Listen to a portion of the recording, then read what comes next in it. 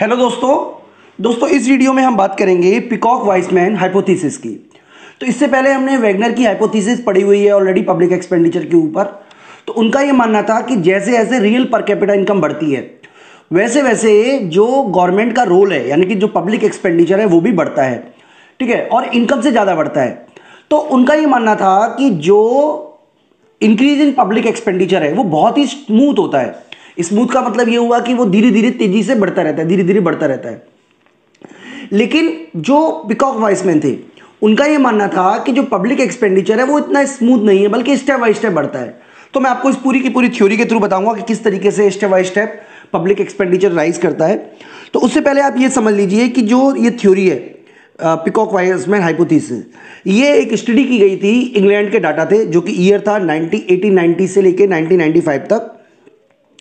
तो इसमें दो लोग थे, पिकॉक एंड जेस वाइसमैन, ठीक है। तो इन्होंने अपनी जो ये स्टडी है उसको एक आर्टिकल में लिखा था। उस आर्टिकल का नाम था the growth of public expenditure in United kingdom, ठीक है। तो उसमें उन्होंने बताया कि जो पब्लिक एक्सपेंडिचर होता है वो किसकी वजह से बढ़ता है। वो बढ़ता है जैसे वॉर या कोई नेचुरल क्लाइमिटी आ गई, यानी कि जो अनरेस्ट होते हैं, सोशल अनरेस्ट, इकोनॉमिकल अनरेस्ट, इनकी वजह से सडनली जो पब्लिक एक्सपेंडिचर है वो बढ़ जाता है। और पब्लिक एक्सपेंडिचर जैसे मान लीजिए एक देश के सामने युद्ध हो गया, जैसे मान लीजिए इंडिया में अभी कोरोना चल रहा है, ठीक है। जब मैं ये वीडियो बना रहा हूँ तो कोरोना की वजह से सब कुछ लॉकडाउन है। तो उसकी वजह से मान लीजिए क्या हो रहा है कि सडनली गवर्नमेंट का एक्सपेंडिचर बढ़ जाएगा, ठीक है। तो गवर्नमेंट का एक्सपेंडिचर बढ़ जाएगा क्योंकि गवर्नमेंट को बहुत सारी चीज़ों पे पैसा खर्च करना पड़ रहा है जो कि गवर्नमेंट नॉर्मली नहीं खर्च करती। जब गवर्नमेंट पैसा सडनली खर्च करती है तो इसका इंपैक्ट क्या होगा? इसका इंपैक्ट ये होगा कि गवर्नमेंट अब ज़्यादा पैसा कलेक्ट करना चाहेगी थ्रू द टैक्सेशन। तो इस केस में गवर्नमेंट क्या करेगी, जो टैक्स अमाउंट है, जैसे मान लीजिए 10% का टैक्स अमाउंट चल रहा है तो उसको सडनली बढ़ाकर 12% या 15% कर देगी, या जो उन पे 20% है उनका टैक्स अमाउंट बढ़ाकर 25% कर देगी, जिनका 30% है उन पर टैक्स अमाउंट बढ़ाकर मान लीजिए 40% कर देगी, ठीक है। क्योंकि गवर्नमेंट के पास ज़्यादा खर्चे हैं, लोग भी समझेंगे भाई मुसीबत आई है, दिक्कत आई है, तो गवर्नमेंट की मजबूरी है टैक्स का रेट बढ़ाने की।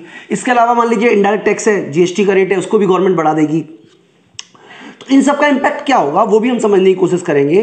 तो इन सब का इंपैक्ट ये होगा कि ये जो टैक्सेशन है मान लीजिए गवर्नमेंट 3 साल या 4 साल के लिए बढ़ाती है, तो धीरे धीरे जो लोग हैं वो उसे टॉलरेट करना सीख जाएंगे। तो इसी को उन्होंने कहा डिस्प्लेसमेंट इफेक्ट। तो डिस्प्लेसमेंट इफेक्ट क्या होता है मैं आपको समझा देता हूं। तो उससे पहले आप ये समझ लीजिए कि उन्होंने 3 इफेक्ट अपनी हाइपोथेसिस में 3 इफेक्ट की बात की, डिस्प्लेसमेंट इफेक्ट, इंस्पेक्शन इफेक्ट और कंसंट्रेशन इफेक्ट। तो बेसिकली जो वजह है पब्लिक एक्सपेंडिचर बढ़ने की वो वजह है सोशल अनरेस्ट, या आप इसको ये भी कह सकते हो कि कोई भी इस तरीके का जो डिस्टर्बेंस होता है, इकोनॉमिक डिस्टर्बेंस होता है या सोशल डिस्टर्बेंस होता है या नेचुरल क्लाइमेटी की वजह से कोई डिस्टर्बेंस होता है, तो इस तरीके के जो डिस्टर्बेंस हैं वो पब्लिक एक्सपेंडिचर को बढ़ाने का काम करते हैं। तो इसकी 3 एक्टिविटी उन्होंने बताई। सबसे पहला जैसे कि हमने आपसे डिस्कस किया डिस्प्लेसमेंट इफेक्ट। तो डिस्प्लेसमेंट इफेक्ट में क्या होता है कि जैसे ही सोशल डिस्टर्बेंस आया, गवर्नमेंट के जो एक्सपेंडिचर है वो बढ़ जाते हैं और गवर्नमेंट उन एक्सपेंडिचर को क्रॉप अप करने के लिए, पूरा करने के लिए टैक्स अमाउंट को बढ़ा देती है। तो एकदम से एक स्टेप आया, जो भी डिस्टर्बेंस हुआ टैक्स रेट बढ़ा, और टैक्स रेट बढ़ने की वजह से जो लोग हैं वो एक नए टैक्स रेट को देते हैं। अब धीरे धीरे मान लीजिए टैक्स जो डिस्टर्बेंस है वो खत्म हो गया, इकोनॉमिक कंडीशन नॉर्मल आ गई, लेकिन क्योंकि लोग जो हैं वो हायर टैक्स रेट को देने के लिए, यानी कि हायर टैक्स रेट जो है उसको टॉलरेट करने के आदी हो गए। अब उनको पता है कि भाई वो हायर टैक्स रेट पे कर सकते हैं, तो गवर्नमेंट जो है वो टैक्स रेट को कम नहीं करती, या कम करती भी है तो पुराने लेवल पे लेके नहीं आती। मान लीजिए अगर पहले टैक्स अमाउंट 10% है और फिर गवर्नमेंट ने 15% कर दिया तो दोबारा से वो 10% लेके नहीं आएगी, बल्कि 12%, 13%, 14% ही रखेगी। तो धीरे धीरे जब कंडीशन स्टेबलाइज हो जाती है, तो इकोनॉमिक कंडीशन जब पब्लिक रेवेन्यू स्टेबलाइज हो जाता है तो एक नए धक्के की जरूरत होती है या नए डिस्टर्बेंस की जरूरत होती है जो टैक्स रेट को दोबारा से बढ़ा देगा। यानी कि हर बार जब डिस्टर्बेंस आएगा तो टैक्स रेट बढ़ेगा और पब्लिक एक्सपेंडिचर बढ़ेगा, और ये प्रोसेस जो है वो लंबे समय तक चलता रहता है, ठीक है। चलिए मान लीजिए ये नहीं भी आता, सपोज करिए जो एक बार डिस्प्लेसमेंट इफेक्ट आने के बाद दोबारा डिस्प्लेसमेंट इफेक्ट नहीं भी आता, तभी भी जो इंस्पेक्शन इफेक्ट है वो काम करेगा। इंस्पेक्शन इफेक्ट का क्या मतलब है यहाँ पे देखिए, जैसे मान लीजिए मैं टैक्स पे करता हूँ, मैं हाउस टैक्स पे करता हूँ, तो मैं ये उम्मीद करता हूँ कि मेरे कॉलोनी में या मेरे इलाके में ज़्यादा अच्छी साफ सफाई हो। तो गवर्नमेंट पे मैं प्रेशर बनाऊंगा, इंस्पेक्शन करूंगा कि भाई क्या गवर्नमेंट एक्चुअल में वो काम कर रही है कि नहीं कर रही है। मान लीजिए कोरोना वायरस की वजह से इतने सारा इकोनॉमी को नुकसान हुआ है, तो दोबारा ये प्रॉब्लम अगर आए तो क्या हम इसी तरीके से रिएक्ट करेंगे? हम गवर्नमेंट से उम्मीद करेंगे कि वो पहले से ही वेंटिलेटर तैयार रखे या पहले से ही वैक्सीनेशन ढूंढ के रखे। मान लीजिए दोबारा से अगर ये प्रॉब्लम आएगी तो हम गवर्नमेंट से उम्मीद करेंगे कि गवर्नमेंट चाहे खूब सारा पैसा फंड खर्च करे लेकिन मेडिसिन सर्च करे। तो इसका मतलब ये हुआ कि हम गवर्नमेंट से, ये इंस्पेक्शन इफेक्ट है, यानी कि हम ये चाहते हैं कि गवर्नमेंट उन चीज़ों पे ध्यान दे जिन चीज़ों पे गवर्नमेंट पहले जिसने निगलेक्ट कर दिया था, यानी कि पर्पज़ के रूप में बहुत सारे वेंटिलेटर रखे ताकि वो इमरजेंसी में उसका यूज़ कर सके, टेस्टिंग किट्स बहुत सारी पहले से तैयार करके रखे। तो क्योंकि अभी तो हमारे पास कुछ नहीं था, लेकिन अब आने वाले समय में मान लीजिए यही चीज़ दोबारा आती है या इस तरीके की कोई और चीज़ दोबारा आती है तो हम पहले से तैयार हों।